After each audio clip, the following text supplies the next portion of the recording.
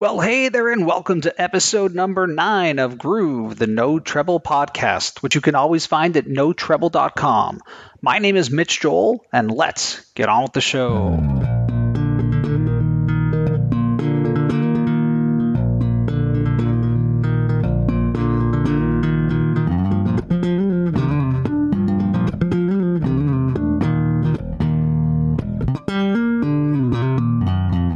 So, who are you and what do you do? My name is John Campbell, and I play bass in Lamb of God. You play a heavy bass. Yeah, sure. So talk a little about, not necessarily your roots, but where in you were like, heavy. Like, at what point were you like, okay, there's something that's snapping in my brain, and I'm going into this place? I don't know if there was a specific moment. I remember... like just getting into, like we were speaking earlier, into DC hardcore and punk rock when I was in high school and junior high. And then came to Richmond, Virginia, and found out about bands like Metallica from Chris Adler, and then bands like Gwar from just being there, and various punk rock and other types of bands that ended up coming out of Richmond. But as far as super dupes, like incredibly heavy, I remember a band called Codeine. Oh, no, totally, yeah, for sure. That song, Cave In. Yeah. Oh, that's a random band. Some good friends of mine covered that in their band years and years and years ago in Richmond. But that's a great record, the whole Codeine record. But that's probably some of the heaviest stuff I've ever heard. But do you get into heavy music first, or are you playing music before you're into that genre? I guess I came into it from an aggressive, okay, but maybe not aggressive like we were talking. There's a difference. Like DC hardcore had kind of a thing, and like emo came from there, although it became something completely different. But it just came from I guess the aggression of punk rock kind of developed into a heaviness of like the Melvins, right. Another heavy band. So. I'm always fascinated with this idea because there's people who love music. I love music. And then I started playing music. And you try, and you practice, and you try. And I think it takes a certain maturity or maybe immaturity to realize, like I tell other bass players, that I'm not a bass player. I know how to play bass. Mm-hmm. I don't consider myself a bass player. So what's that moment for you when you go from loving music to, like, I have a creative force inside me. I want to make music. Yeah, I don't know. I think that, again, has been something that's always just kind of been there and slowly developed into what it is in me personally. I could probably psychoanalyze myself. That's what we're here to do. We're here to do it. We're doing this. We're cracking the nut open today. I just... who doesn't like a little attention? Right? Is that it, yeah? I don't know. I mean, honestly, when I got into, like, actually performing music, was moving to Richmond, Virginia, which had this insane music scene, at least from what I knew, coming from the suburbs in Northern Virginia, where within a month of living in Richmond, 2 blocks down from the dorms I was living in, Gwar's practice space was there, and then there was the bedroom right across the street, and they had a show, so they would get suited up in their thing and then just walk across the street and go upstairs and play a show. And that had a huge impact on me. And then I would be at a house party, 2 weeks later, and dudes from Gwar hanging out, like, as human beings. Yeah, as human beings, not only human beings, but dudes that were relatable.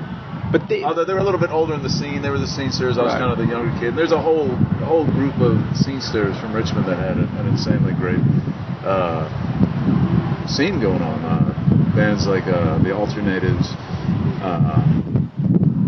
Who else? But those bands, like especially Gwar, which I metal is one of those things where I'm so into the genre where from the outside it can look sort of silly, it can look strange, but there were, like, a lot of the bands you're mentioning, there is a heavy performance aspect to the music, and there's an intensity to it. Like Gwar was their art. Like, they were, sure. It wasn't just dick jokes. Like, they really wasn't. They were trying to do this crazy show. Sure, but they're themed with dick jokes. A band that I should mention that was very influential was this band Breadwinner, which is a 3-piece instrumental band that's incredibly mathy and incredibly heavy, and I guess hard to understand at first, but it's that band. I don't know, another band, Slang Louse. Oh, I never heard of them. No. These are all amazing bands from Richmond that never got out of Richmond, but weren't ever really concerned with that. Right. There was just this little insular scene of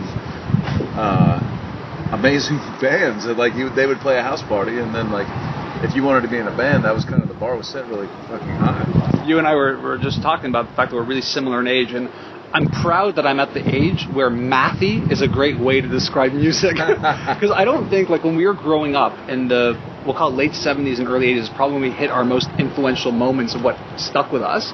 I don't think mathy was a way we could ever describe music, but it's become something. Yeah, sure. That's pretty Are you familiar with Breadwinner? I'm not. Oh, man.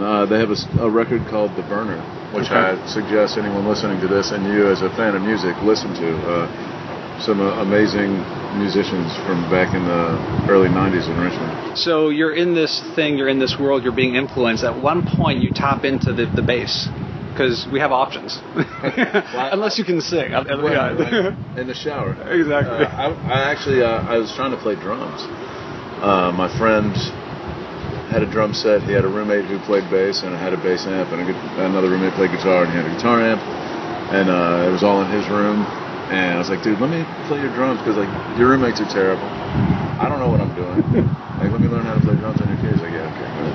But then the bass player left for the summer, and my friend was hanging out listening to all the bullshit noise anyway. I was like, dude, just play bass. I'll play drums. Wow. And so tell me a bit about what that initial thing was like. Was it you just saying, well, there's drums, there's bass? Was it when you played the instrument, you were like, okay, I'm connected to it? And the reason I ask this is because, again, I was saying how I traipsed out of bass a little bit, and then I started, pick up an acoustic guitar. I'm like, I need to stay in music. But then when I picked up the bass again, there was a real familiarity to it. It felt sure. I had a connection. Right. Well, actually, the first instrument I ever had to, it stays in my room in its case, and I can have access to it whenever, was a baritone uke that my dad gave me. Oh, really? Okay. And then I don't know if I felt connected to the struggle of learning how to play whatever instrument I was going to learn how to play. Okay. But recently I just picked up a baritone bass, and I've been getting back on that, and that shit is amazing. It feels natural to you, right? Or yeah, well, it feels familiar, sure. Okay, the familiarity. And so now you're in this world where you've got bass, you've got some friends, you're forming a band that isn't Lamb of God, it's called something else. We'll get to that, I guess. I was asked actually earlier in the last interview I did. Was that you just asked me? No. Okay. No, I don't think so. Ask me. So, at what point are you like, okay, there's something here, I want to record, I want to make this more than just we're jamming, we're fooling around. At what point does that? That's always, I don't know, it's just kind of always kind of band mentality. You got to write songs, write a set, record to eventually be able to go on tour, so you can get in a van and go off on this great adventure. But is it something where you're like, I'm a bassist, or are you like, I'm in the band, I happen to play bass? How do you see yourself as the musician bass guy, or do you not? You just see as I'm in the band, I play bass. Yeah, I guess I'm not self-reflective. Yeah, I don't know.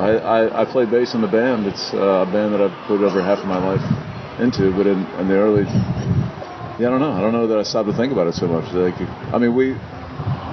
Everyone does a little bit of everything. That's right. Especially, when it comes to loving the van, taking care of the van, calling this stuff, tours.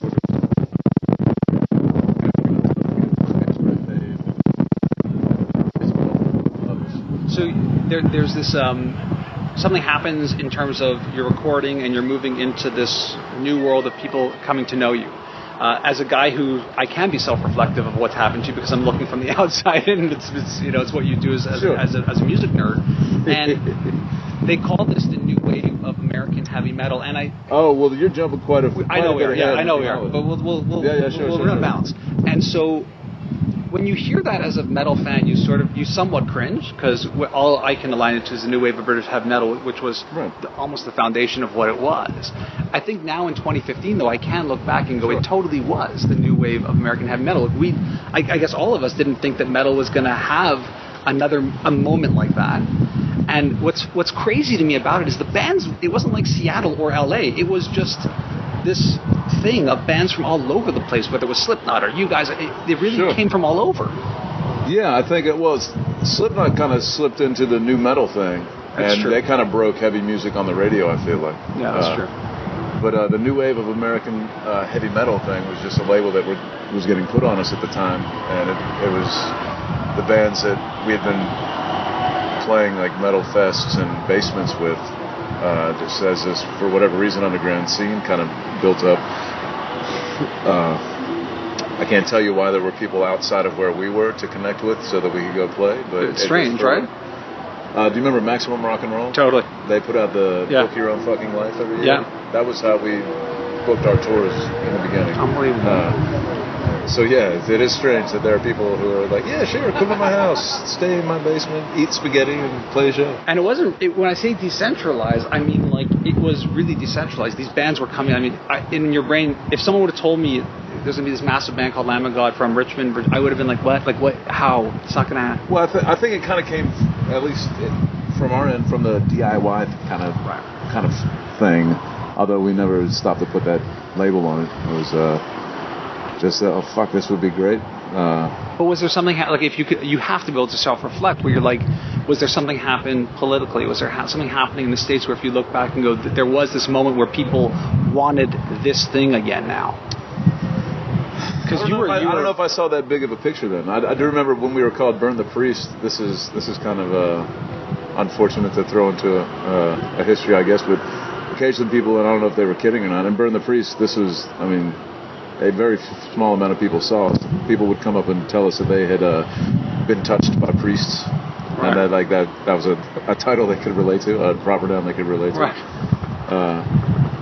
But yeah, I don't know. I want to talk a bit about the style of bass that you play in terms of when you're thinking about what you need to do as a bass player in the band. What is it? Is it terror? Is it making sure that the drums are connecting to the guitar? Is it making a voice from the bottom? Yeah, probably. Generally, what I do when I'm playing bass, I've said in the past that I play guitar on a bass. Yeah, I've read that. Yeah. Which I think a lot of bass players go, I don't want to hear that. I don't want to hear you say that. But it's authenticity, and it's good. I am what I am. Yeah. I think on this latest record, I've tried to treat the instrument more as it was designed.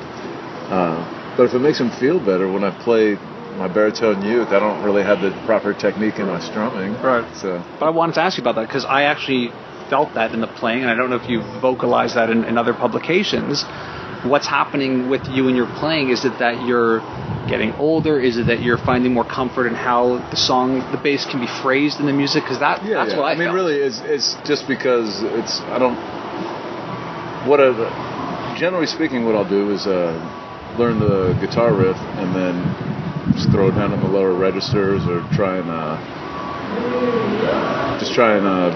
double it up. But yeah. Interestingly, sometimes like if I'm rolling up, and if they do something that crosses the octave, I'll drop it back down, so it does some odd things sometimes. Some sound weird to play, but really makes sense if you just think that it's just dropping at one point, playing the same thing. But I think we've developed as a band. If you listen to the Burn the Priest stuff, that's all just riff. Chunky. Yeah, and I think we're just developing as a band where it makes more sense to do that. Where, I mean, maybe it is we're getting older and more comfortable and not as angry.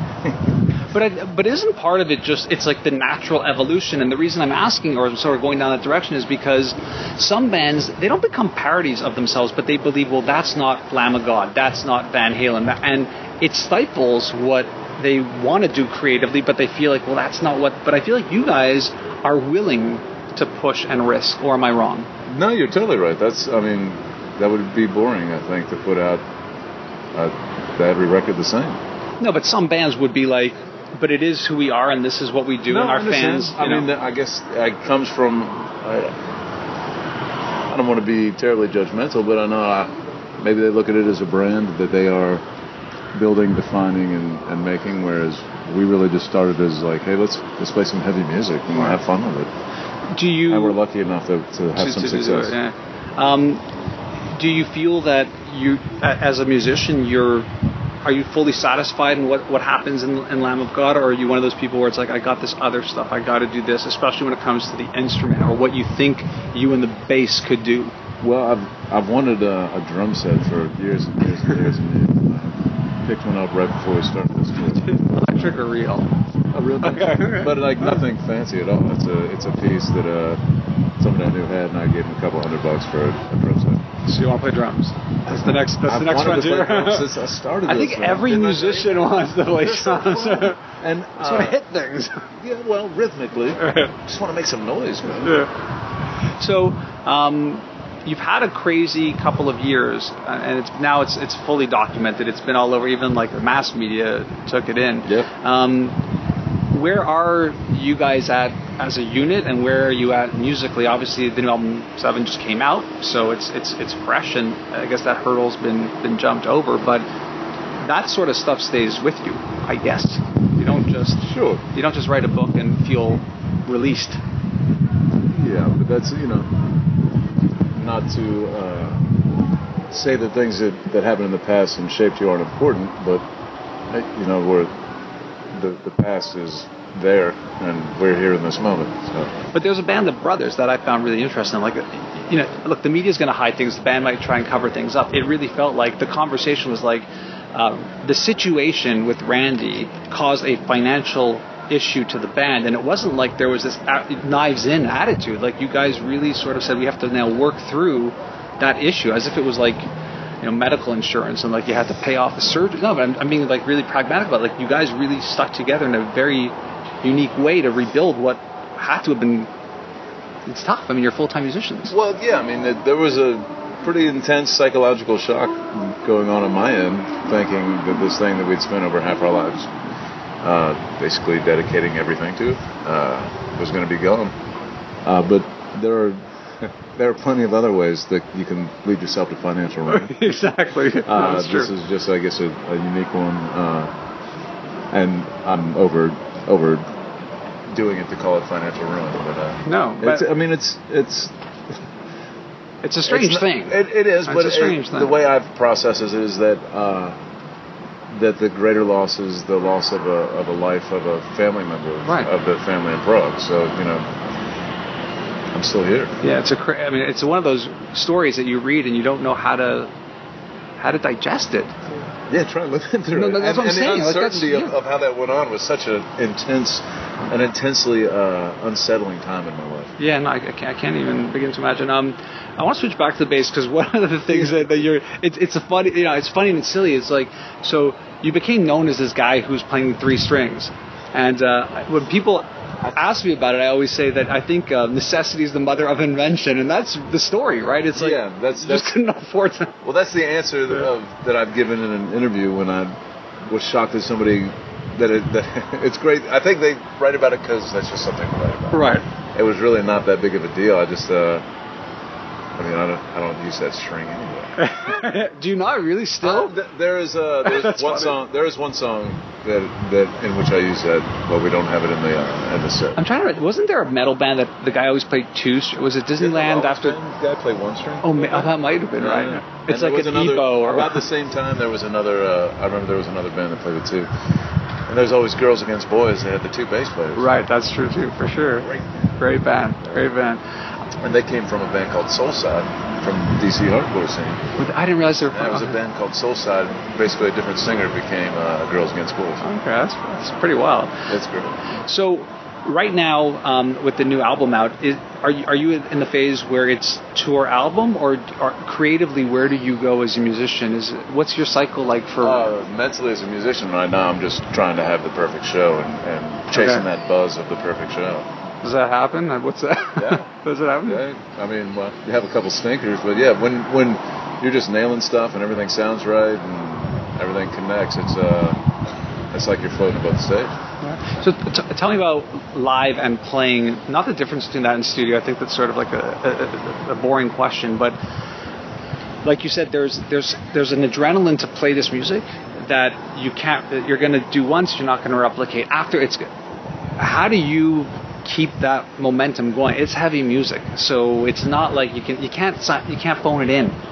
Right. This music can't be fun, especially I think where you guys are at in terms of your career and your success. You can't afford to do it. Being an overgrown bar band that's rapidly aging, you have to consider the performance of the music as well as the crafting of the music. I don't know how.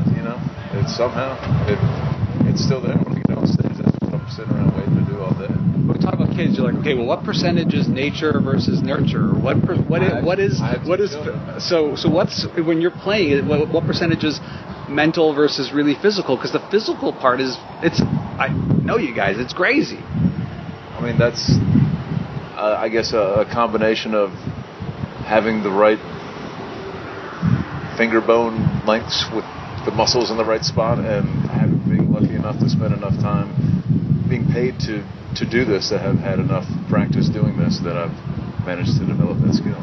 But is it a blue-collar approach? Is it like I wake up, I write, I play music, it's what I do? It's sort of like I don't just lounge all day and then or is it this the lifestyle of lounging? Because it can be the lifestyle of lounging when you have the time, but I don't at home have a bass on the wall and then spend hours playing it when I'm at home. But I also, like I said, I have 2 children, so while I'm away, this is my lounging right now relative to the rest of my life. But I've got the baritone uke that I play at least daily, sometimes multiple times a day. How much effort do you put into the physical bass playing then? What's your... Well, as we have a tour coming up, I'll pick up the bass at home and just run through stuff and just make sure I remember stuff. So it's not an everyday, there's this thing here and I don't feel it's expressed everything I needed to. To disappoint everyone, no. No, it's not disappointment. I think everyone brings their own style to it, which is what makes art amazing. So no, not at all. So who are there bass players that you look to and you're like, see, that's something right there? Oh, I remember this guy, Mike Bishop, who played in Gore and then in Keepone, and now he's back in Gore. Okay. Watching that guy play was like, holy shit! Like he's got insane finger technique, and then he starts singing. It's like, oh Jesus! Like that guy is one of the few. In Richmond, he's not as good as the few, but he is an incredibly talented person. I never understood bass players who could sing. I find that, I think it's probably one of the reasons I might have said I can't be a bass player. Have you ever had the chance to speak to Mike Bishop? No, but even when I think about Geddy Lee I could go through the bass singing and playing. And foot pedal. It's not enough. You got to play piano with your feet too. Yeah, exactly. So easy, so natural. There are some people that are uniquely talented like that. And tell me a little bit about inspiration. So, you are I think you're very much an artist. You can correct me if I'm wrong. Where does inspiration outside of music, reading, movies, film, books, where do you... I watch a ton of documentaries. I'm a documentary guy too. I read occasionally. Are you, not to blow up any websites or anything, but /R documentaries? Are you familiar with them? I left out the first half of the website though. Okay, you'll tell us to me later. Reddit.com. Yeah. Okay. Documentaries, that subreddit? No. So they're posting movies in there?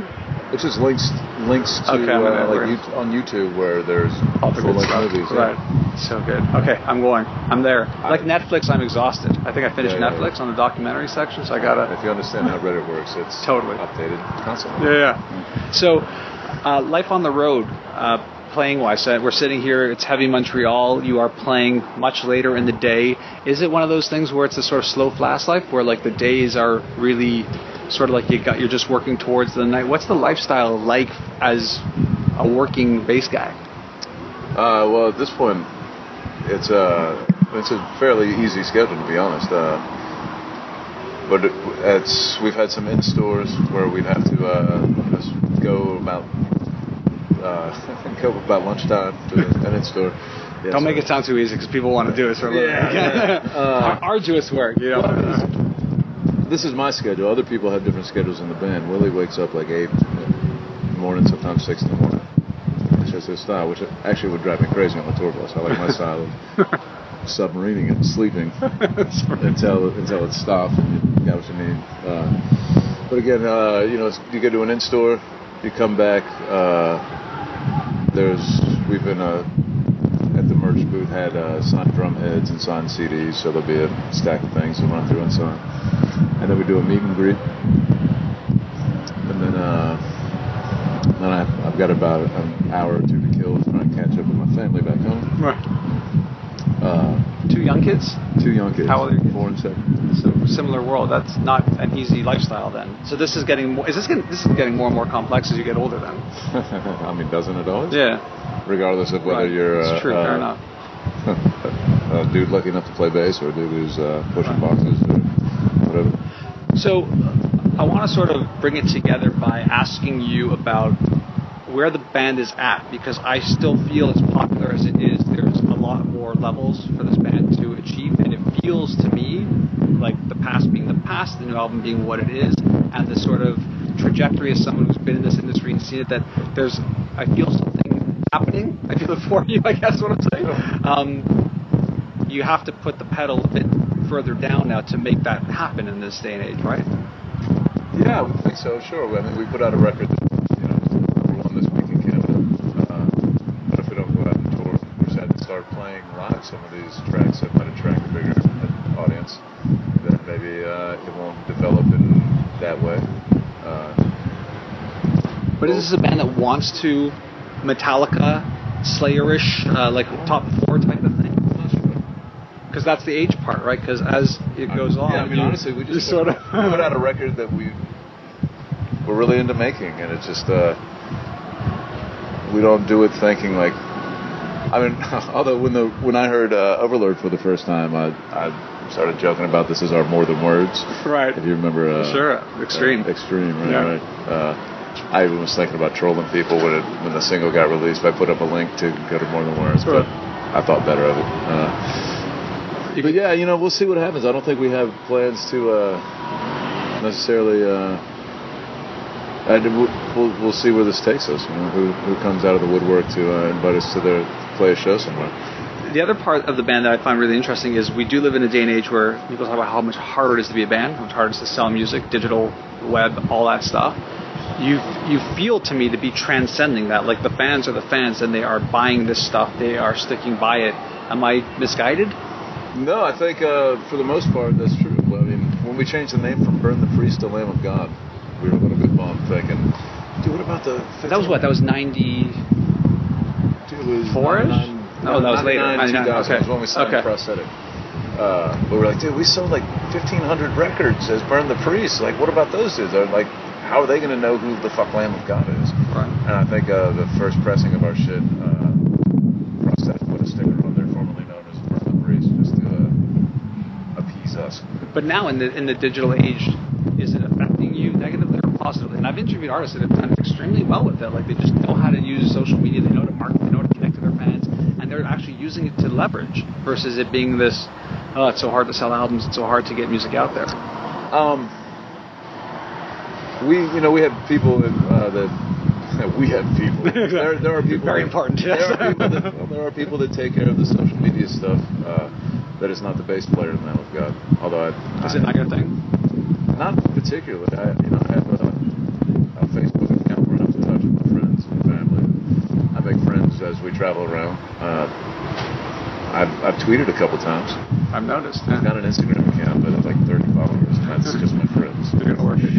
We're gonna work it. We're gonna work it. No, I don't want one. We'll keep it quiet. We'll keep it quiet. Yeah. And state of metal in general, state of that. How do you see it? I mean, we're here at a 3-day festival where there's a lot of stuff going on, but the but is it's a challenge. I think it's a challenge genre. I don't think it's the same as it was when we had moments when we were growing up, 80s, 90s, that were. I'd like to think that it is changing, as all things do, as is the nature of things. And I am thankful that I'm still able to do what I do. Having what we went through happen, life has got curveballs ready for you. There's another Kurt Cobain around the corner who's going to come out and expose the ridiculousness of metal with a couple songs. But metal's a cockroach. You know what I mean? It really is. It's a cockroach. It's rock is dead and Gene Simmons. I don't know. Metal's a cockroach. I think it's like punk rock and metal kind of fused its soul together back in our formative years. And there's an energy for sure that is pervasive. Do you think that bass as an instrument still has a very interesting trajectory. And the reason I'm asking you this is because you're a musician and the bass is still a new instrument. Like the electric bass. Sure, is, yeah, I mean, I think I still find it incredibly interesting, and I have ridiculous amounts to learn on it, obviously. I don't feel it's going anywhere. And from a tech point too, I find that you are trying other things, not just with how you play, but with the sound of what's happening too. That seems to be something you're nodding or not. I'm trying to think. Or is it more production versus you? Yeah, I have a solid sound that I like to stick with, and I'm not a big fan of pedals and effects. Those are things that can break and go wrong, and I guess when I learned how to play bass, it cost money. Hence the 3 strings. Three strings. Awesome. Thank you so much for your time. Yeah, thank you.